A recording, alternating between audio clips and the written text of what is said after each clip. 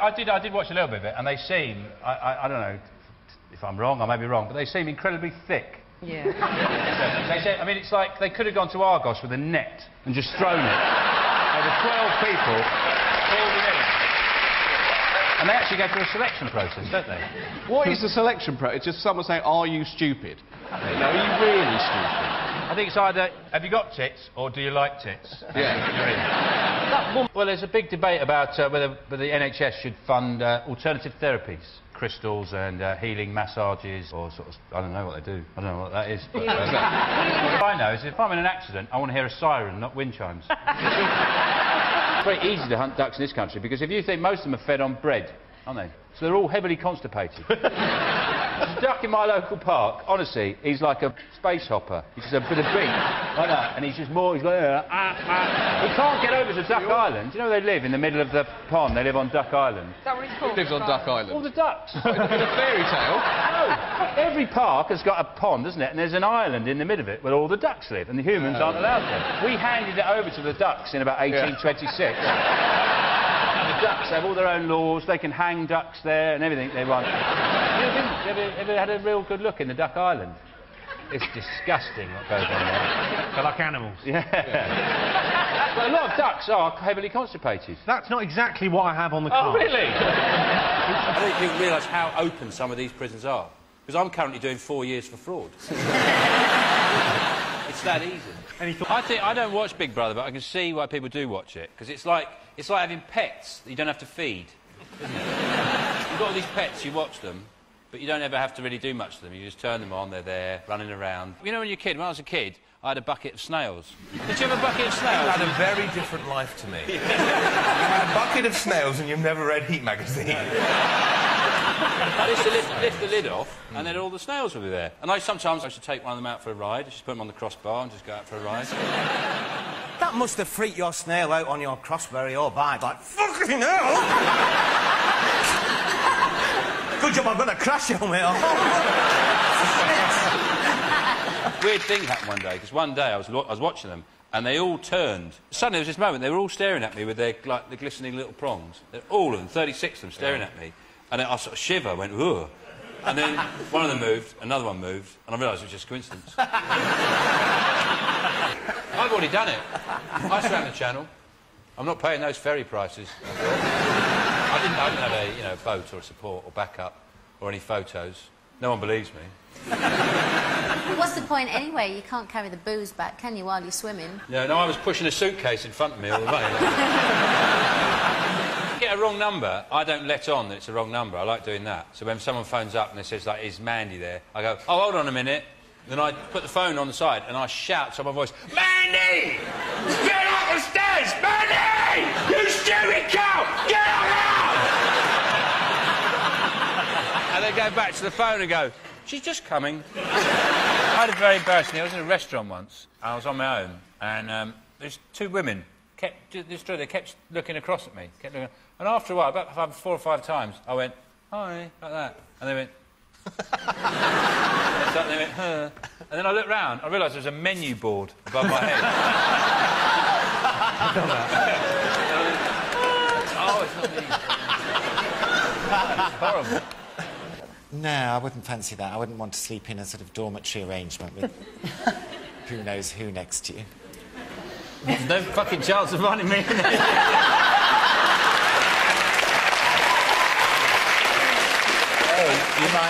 You might be innocently eating your Kit Kat and find a ticket, although whether or not you could manage 4 fingers is anyone's guess. I feel I'm violated by a pun. I'd love her to get to 80 and just get leathered. Show her ass or something. Yeah. See her kind of holding the bar up, down in Zambuca shots. All she'll probably do is say, thank you very much, have a cup of tea, go out the back and strangle a pheasant. That's what she enjoys. Yeah! I love that picture of her just finishing off a pheasant. Just, Wouldn't it be great? just looking around, makes no one's looking at it. Apparently her excuse for it, she said, was it put it out of its misery. I thought they were quite happy living in the woods. Philip says he's going out the back choking a pheasant means something completely different. Sean, have you got any birthday message for the Queen? I think she's totally unnecessary. You know, what do we need a Queen for? What do we need a Queen for? Bees have a Queen, for Christ's sake. We don't need a Queen. We're far more sophisticated than bees. And anyway, they get to shag their Queen. We don't get near ours. Have you sent a birthday message before? Let's have a look and see if it's one of the biggest stories of the week. What else have the nation been talking about this week? They've been talking about, well, the front page of every paper I've seen, is the soft sentencing by judges. The naming, the Sun has been naming and shaming judges, and they're showing pictures of judges, which I don't think is going to work because, you know, because they've all got 17th century wigs on. They're not going to get a lot of hassle in the street. In fact, the only time they're going to get recognised is if you're facing them in court, and you're hardly likely to go, "You're that soft judge who gives out all those really lenient sentences." And I think you're doing a great job. What happens to all the crazy judges? With all the mad judges, you just go like 30 years. Send them down. It hasn't started, even started yet, Your Honour. 10 years, shut up. 50 years, who wants it? Mad judges. Wow, wow, wow. Can we have a look and see if judges is one of the most talked about things? Yeah. Yeah. Have you? What, have I ever done anything to impress women? Watch loose women. I think the best way to impress women is take her to a car boot sale. Get anything you want. Money's no object. You silver-tongued you. That glove, have it. With a dashboard from a Vauxhall Viva there. Take it away, it's yours. I don't think there's anything better that reminds me of summer than setting light to a barn. Then standing back, admired my handiwork from a safe distance while the farmer ran around frantically with buckets of water. It's somewhere you don't have to go. What do you think? Is it put their record collection in a, you know, a weird order, like, or the fatness of the singer? They've got Meatloaf at one end, Prince at the other end. So Elton John moves up and down all the time. At the other end, you've got your Danny Minogue. It's not that most blokes would have one of hers in the record collection, but I don't know. What's wrong with Danny Minogue? Isn't that like you're in a sort of East End comedy? What's wrong with Danny Minogue? What problem with Danny? You come to me.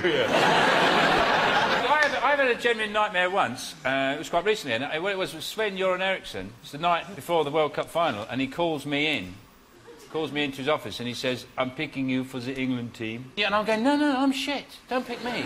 I'm useless." I said, "I'm not even in the team." He says, "You are now. I've had a word with FIFA." He said, "I've told all the players just to keep passing to you." No, I'm useless. And he's going, "No, trust me." And I go out of the room. All the players are going, "Wanker, piss off." I'll pass to you. And I've had to, and then I look in the mirror and I'm Peter Crouch.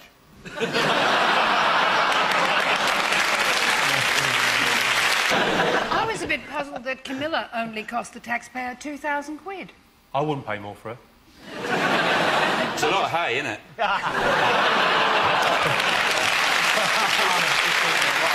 Yes. Is the man's name Warren Buffett? Warren Buffet. Is where he made his money. He invented the buffet, and he gets a percentage on every buffet that's ever held. Well, some would say it was invented by Laszlo Smorgasbord. Yeah. But he never patented it. I like the idea of what sort of thank you he expected. Because you hand someone that much money, you expect pretty big thank you, don't you? You expect someone to go, oh, thank you. And I like the Bill Gates went, "Oh, cheers, I'll just leave it." What? How long did it take him to put it in the head of one of them orphans at a service station? They use £2 coins. Not a real orphan, obviously. No, not a real orphan. Well, you know, who are they going to tell? He's in the paedophile in the loft. Stop feeding him! We need the rent. He comes down at night. He's all right. Is it that, sir? No, it isn't that. Is it that, Mr. Carr? That I was once in a museum in Florence, which is the archaeological museum. It's got this amazing male torso, great big muscly thing, and I thought the guard wasn't there when I was there. And I hopped up on the plinth and had a rub up against it in my silk dress.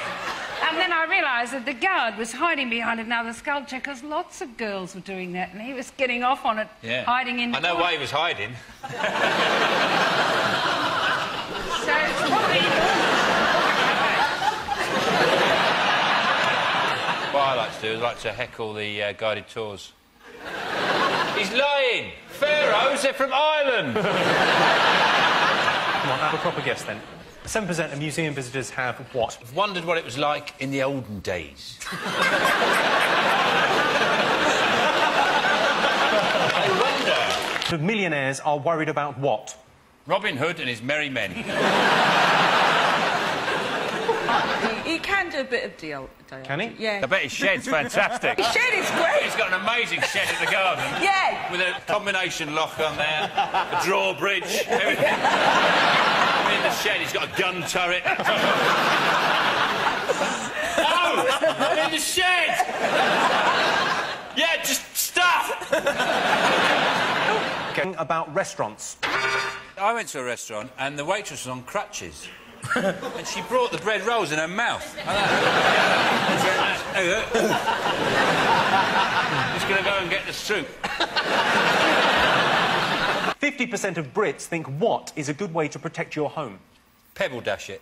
Everyone thinks you're skint. Just have a few porcelain animals in there, a clock with Elvis on it or something like that. You just have shit in your house. I've got a clock with Elvis on it. What's wrong with that? Because it's usually a mirror as well, and I don't like it when too. you got a mirror. You obviously like Elvis. Well, you look a bit like him. It don't make sense because you're him and you're like a double. Most depressing thing about getting older? Tutting at things. I tutted at a squirrel the other day. What had the squirrel done? He tried to make a leap from, like... It was really silly. He was never going to do it. There was 2 trees and the branches were so far apart. And he went up there and I thought, he's not going to try and do that, is he? And he tried it and went... Most annoying thing about supermarkets? Is it the veg on entry? Never understood that. Why do they put the vegetables, all the vegetables and the fruit, first you go in?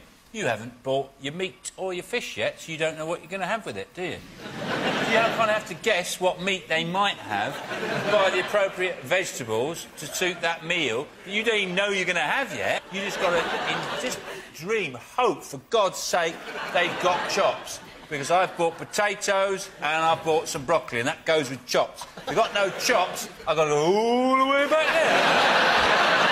there. Word for word. Yeah. Most common audition piece at Big Brother auditions? I didn't realise they had auditions. I thought like a dog catcher went out. And so who was barking on the stage? Get in, man, you're Big Brother. Is it something from Hamlet? What, the blowjob scene?